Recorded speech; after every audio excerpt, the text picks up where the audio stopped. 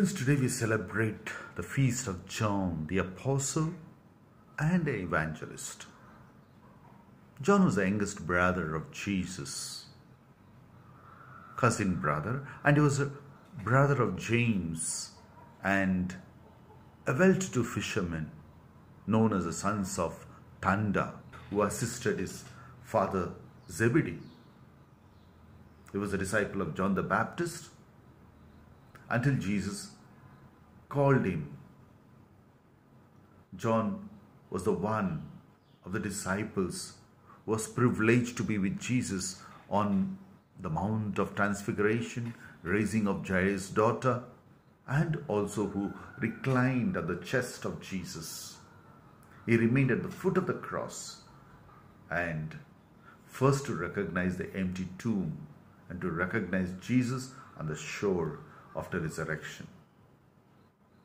But if John remained in Palestine for some 12 years and then went to Asia Minor and Ephesus, where he founded and governed the 7 churches. Word was a familiar term and denoted divine redeemer.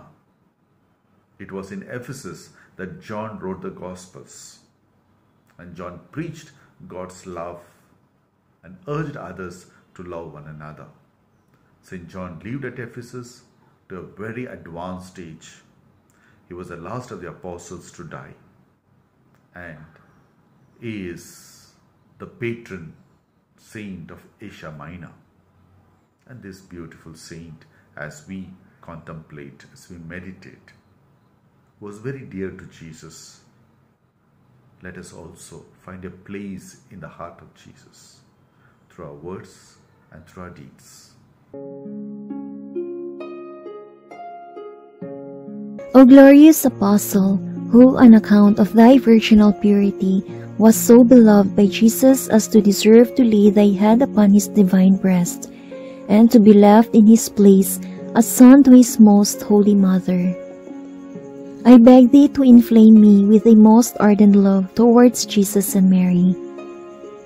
Obtain for me from our Lord that I too, with a heart purified from earthly affections, may be made worthy to be ever united to Jesus as a faithful disciple, and to Mary as a devoted son, both here on earth and eternally in heaven. Amen.